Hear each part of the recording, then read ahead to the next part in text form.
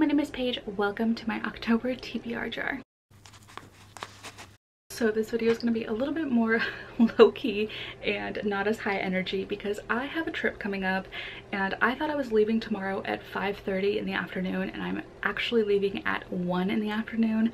So I've lost a lot of packing time and I have a lot to do, and I've tried to start this video twice and I have just been stumbling over every single word that I want to say. So if I'm going a little bit slower than usual, I'm sorry, but I am a little overwhelmed with the needing to pack and also trying to make sure I have videos that are scheduled and ready to go out next week while I'm away. So I have a checklist right here of things that I need to talk about. If you see me looking down, that is what I'm going to be talking about. But last month I tried to do Becca's Bookathon and I don't know what books I was supposed to read, but I know I was supposed to read 6 of them and I'm pretty sure I DNF'd 3 of them. So I literally just remembered what my 6th one was.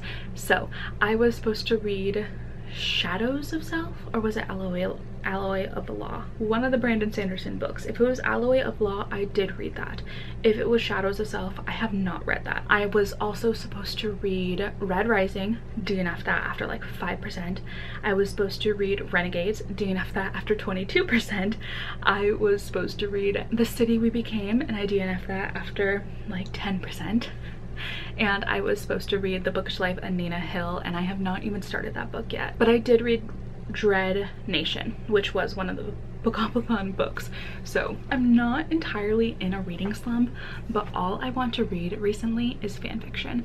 I think I read maybe 40 to 50 fan fictions within the first week of the month. It is all that I wanted to do.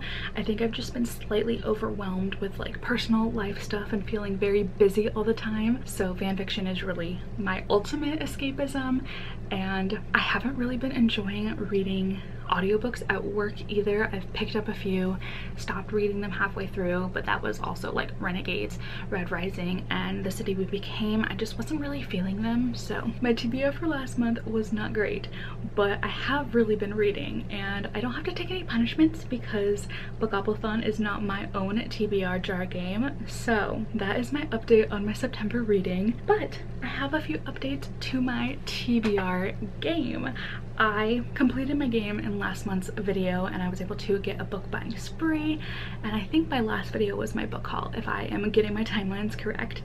But I also asked in that video if I should update my board game a little bit, add a couple of different elements to it, and I got a couple of suggestions here and there. And so I've only done a couple of things just because, again, I've ran out of time and have not been able to sit down and do a lot of things that I wanted to do. But some updates that I did make was that I have put numbers on each of the spaces. So now I know that there are 55 spaces. I didn't know that before.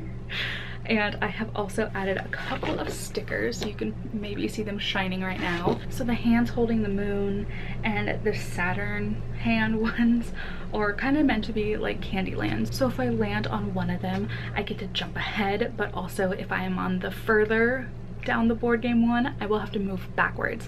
So it's just a little element of danger, I guess, for landing on those spaces. And then the book I just thought was really pretty, and I put it at the end to signify my reward that we will get. But I'm excited with how it turned out. I'm excited to see if those spaces impact the game at all. But I think it took me probably about a year to complete my board game. I don't know if I was consistently reading every single month though, and I wasn't reading nearly as much as I'm currently reading. So who knows, it might be less than a year this time that we can get all the way to the end. But thank you to everyone who messaged me on Instagram about those suggestions for what I could do. I really appreciate the help. Next up on my checklist, I want to tell you what the Story Continue book club is reading. So myself and my friend Serena at Read the Riot, we host the Story Continue book club, and we host that over on Discord, and it's a very laid-back, low-key book club that has just a few people who want to read books that are based on either fan fiction tropes, or even retellings. Books that we've read in the past have been The Love Hypothesis, we read Point Pleasant, we read Daughter of the Moon Goddess, and last month we read A Study in Charlotte, and we have all had varying opinions on that book. Maybe not varying. We have all had opinions on that book, but it's just a place for us to read books at our own pace and talk about what we are liking and disliking about them, and it's really fun. I really enjoy being over in that Discord. You don't have to join the book club to be a part of the Discord, but I am here for the book club quarter 4 announcements. For October, we are going to be reading Every Heart a Doorway and Down Among the Sticks and Bones by Seanan McGuire. So we decided to go with 2 books for the month of October, mostly because everyone talks about these 2 books in tandem. Some people say to start with this one, some people say to start with this one, and I feel like I've heard that these books play off of each other. So the events that happen in this are also happening in this book, and it's a mixed bag on which book people enjoy more. So I've heard amazing things about this entire series, and we are just so excited to get to these books. I cannot wait. For November, we will be reading She Who Became the Sun by Shelly Chan. This was the 2nd most voted for book in our poll that we put out for everyone to vote for, and I believe that this one is, if not a Mulan retelling, it has Mulan-esque elements to it, so that is why we picked that one. And to end out the year in December, we are going to be reading a Spindle Splintered by Alix Harrow, and I believe that this is a very short, possibly sapphic Sleeping Beauty retelling, and we are very excited to get to this one, and we thought that at the end of the year it'd be nice to have a short little 120-page book to get us through and make sure we hit our reading goals. So if you are interested in any of those books, we would love to have you join us. The link to the Discord is in the description, and you don't have to be a part of the book club, like I have said, to join. You can join as a fun bun, which just means that you have access to the general chat, and you can also join us for reading sprints and movie nights. We might not have them all scheduled out and be consistent with them always, but we do have them over there sometimes. We also have a custom role that is for our readathon, so if there is a readathon in the future, which we don't currently have one planned yet, but when we do, you will also be the first to know if we have one scheduled. But it's a fun time over there. It's really relaxed.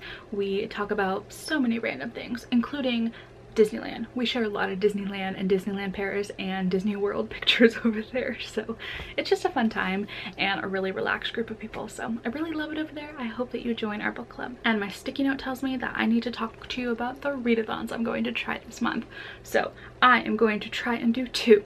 The main one I'm going to be doing is the Trick or Treatathon. I hope I'm saying that correctly, but I am on Team Magic. I am so excited to be there. Caitlin from The Lit Review is a host, and I watched a video and immediately jumped on, and that will be probably what I'm basing most of my TBR this month on, because for that readathon, we are going to be picking 24 books. 24! We don't have to read all of them, but I have to pick 24 books so that I can get some bingos and win some points for my team. So if you are interested in the Trick or Treatathon, I will link Caitlin's video in the description so you can watch it and maybe try and join Team Magic, because we are gonna win. But for another readathon I'm going to try and do, that is the Stabathon, and there are about 6 or so prompts for that one that I'm going to also try and incorporate with the Trick or Treatathon, as well as my TBR jar. So let's get into what I'm reading. As I said, 24 books for the Trick or Treatathon. I decided to place them all on the shelf right here, so that when I pull my TBR jar prompts, we can try and make sure to pull from that one first. So, like every other month that I have done my TBR jar, I'm going to pull 4 prompts from my jar and hope that they can fit into the TBR that I have already kind of curated for myself. And if not, things will get very sad for me in the month of October. I have not added any new cards to my stack yet. I just, again, haven't had any time. So you might see a lot of duplicates, you might not. And this card game also has the potential to make me draw extra prompts, and that would make me very, very sad if that happened. But we are just going to put all of our positive energy. I just dropped a few cards. We're gonna ignore them. They aren't meant to be. All the positive energy into this. All right, you saw me shuffle. I'm going to shove those into my jar, and we are just going to start pulling. Prompt number 1 is to draw an extra prompt. This game hates me. Lovely. All right, 5 prompts. Prompt number 1 is an anticipated read. I have about 400 of those right now. So let me pick one of them. And the winner is I'm Glad My Mom Died by Jeanette McCurdy. Everyone is reading this, everyone is obsessed with it, and I want to start it immediately. I have been holding off, hoping I can fit it into my October TBR, and we are here. The time has come. This is probably my most anticipated of the moment, so I'm so excited I got this prompt. Okay, prompt number 2. Do I want that one? I guess my finger is stuck on it. A random letter for the title. This could go very awry. Very, very awry. I'm not screen recording this because I hate opening it, but we are going to go a random. Did I say I hate opening it? I mean, I hate editing it in because I always forget or it just looks a little silly. So it starts off with the letter R. I will try and put that very, very close. I guess it would be easier to edit this, but that's okay. All right, let's hit randomize. And I think that's a D. Is it a D? It's a B. I was backwards. All right, B. I have one. I have one. This couldn't have worked out better. I am going to be reading The Bone Maker by Sarah Beth Durst. Jessie from The Bookish Mom recommended this to me. It is part of a 2-part series where I'm trying to read books my friend recommended to me from Instagram, and this one was. And so I need to fit this into next month's TBR so that I keep up with that video idea. Am I making any sense? No, I'm just super excited. Let me read the back real quick to refresh my memory on what it's about and let you know what it is. Actually, I'm just going to read it to you because I read the back of it and I am obsessed with it. 25 years ago, 5 heroes risked their lives to defeat the Bone Maker, Eklor, a corrupt magician who created an inhumane army using animal bones. But victory came at a tragic price. Only 4 of the heroes survived. Since then, Kreia, the group's leader, has exiled herself to a remote tower and devoted herself to one purpose, resurrecting her dead husband. But such a task requires both a cache of human bones and a sacrifice. For each day he lives, she will live one less. Kreia would rather live 1 year with her husband than 100 without him, but using human bones for magic is illegal in Voss. The dead are burned, as are any bone workers who violate the law. Yet Kreia knows where she can find bones she needs, in the battlefield where her husband and the countless others lost their lives. But defying the laws of the land exposes a terrible possibility. Maybe the dead don't rest in peace after all. 5 warriors, 1 broken, 1 gone soft, 1 pursuing a simple life, 1 stuck in the past, and 1 who should be dead. Their story should have been finished, but evil doesn't stop just because someone once said, the end. It sounds so fucking good. It sounds so good, and Jessie, I'm so glad that you recommended this to me. I am so eager to read this one, and I'm so glad the random letter title generator picked B. I'm so happy. Prompt 3 of 5.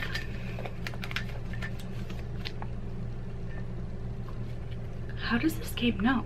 TJ Klune. Okay.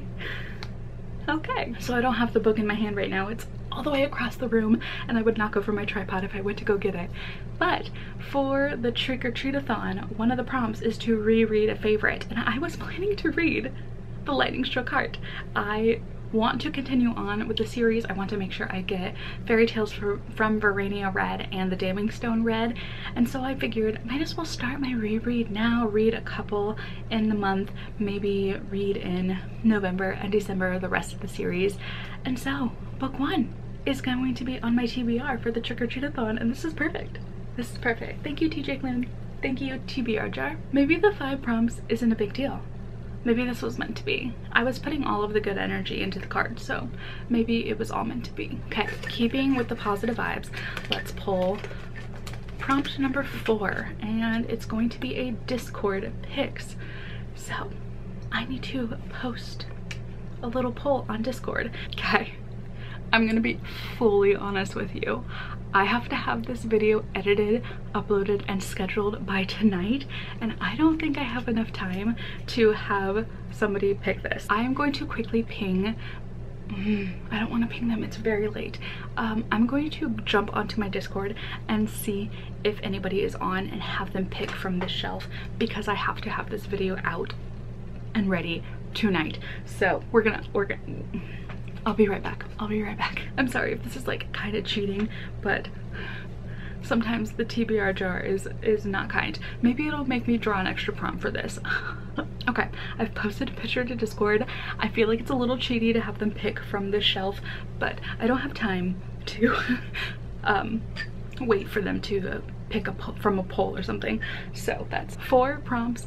I need to grab a 5th one, and we'll see if the game is mad at me for kind of doing a little cheaty cheat.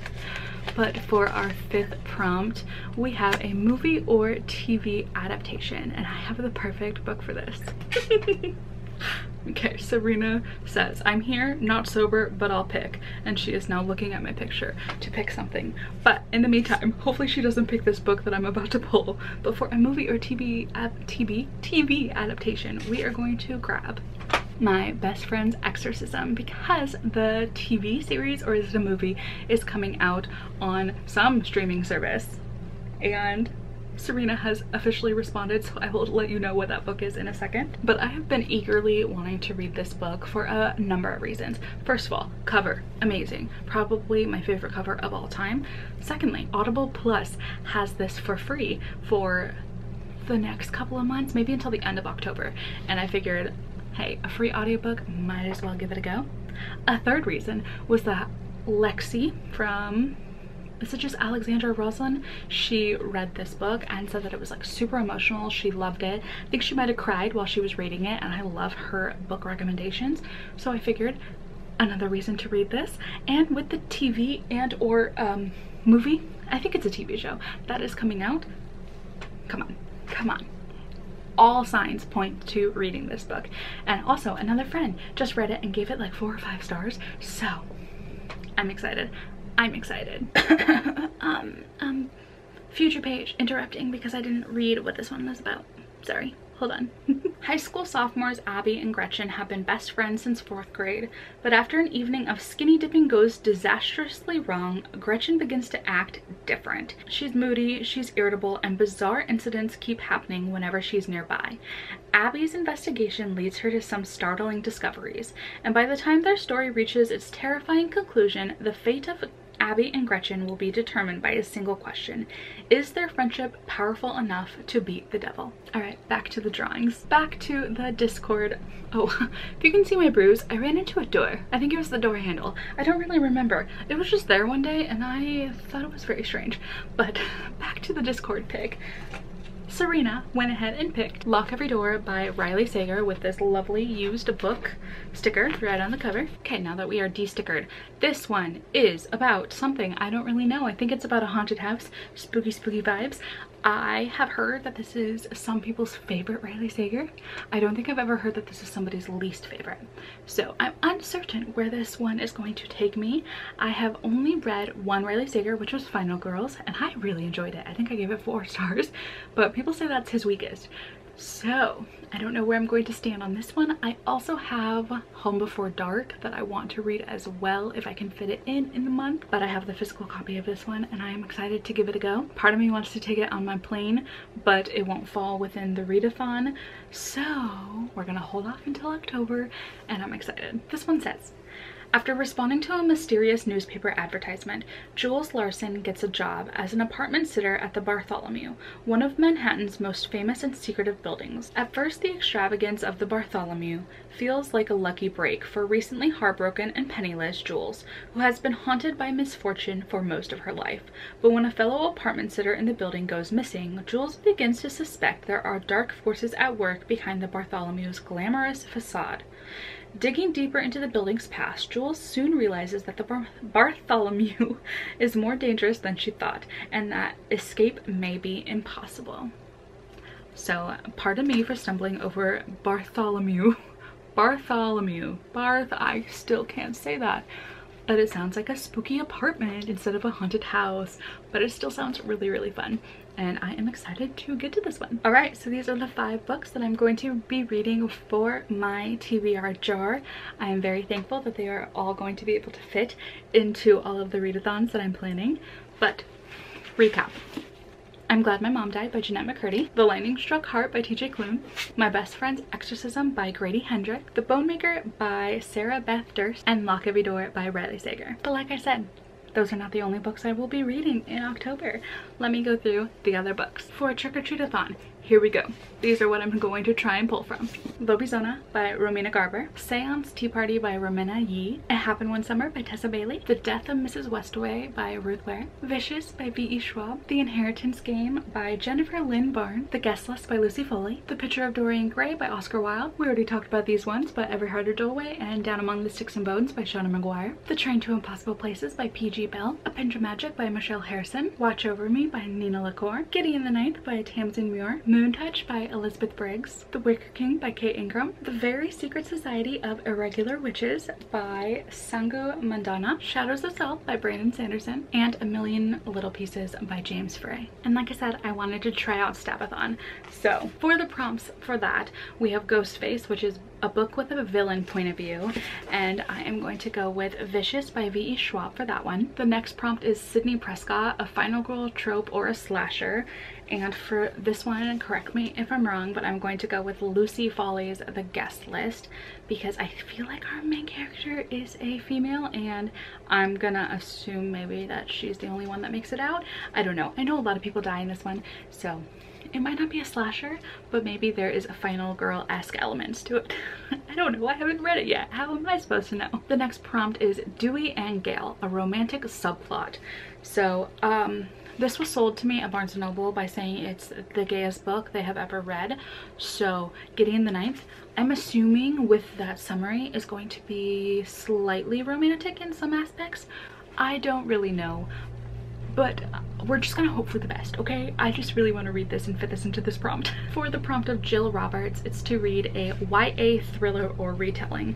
And when you look The Inheritance Game up on Goodreads, it says that it's categorized as a thriller on people's shelves. So we're gonna call this a YA thriller. I don't know if that's correct, but we're gonna go with it. And for the final prompt, it's Tara Carpenter, a book with female relationships.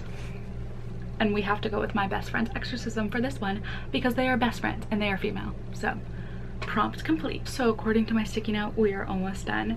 But those are the like 4 million books I will be trying to read in October.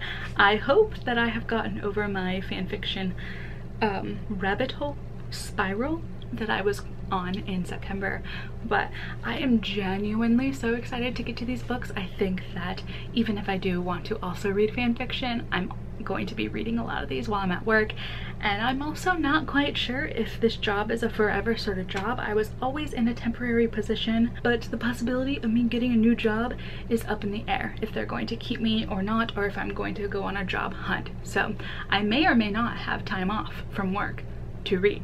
If you have made it this far in the video, thank you so much. I just have one more little announcement for my next video coming out. I have been really trying to stick to Tuesday and Friday uploads, but I might have to push my October bullet journal, which should be my next video, to a Wednesday upload just because of traveling back home, also doing some things with friends the next day, also having a interview to see if I have a position at my current workplace. So I might be a little bit busy, a bit tired, so if you see a Wednesday upload, that is why. But other than that, I hope that this video was kind of fun. I know I twisted my rules just a teeny tiny bit to make prompts fit, but I still had fun. I'm still super excited to read these. Let me know if you have read any of these books and which ones you highly recommend for me to read. And if you have made it this far in the video, go ahead and leave me the pumpkin emoji so that I know that you are supporting me and just want to say hi. I know that coming up with comments is very, very difficult, so a pumpkin would make me very happy. But I now need to go import and edit all of these video clips, so I will see you in my next video, which might be that Tuesday or Wednesday bullet journal video. So thank you so much for being here. I appreciate you so much, and I will see you in my next one. All right, bye.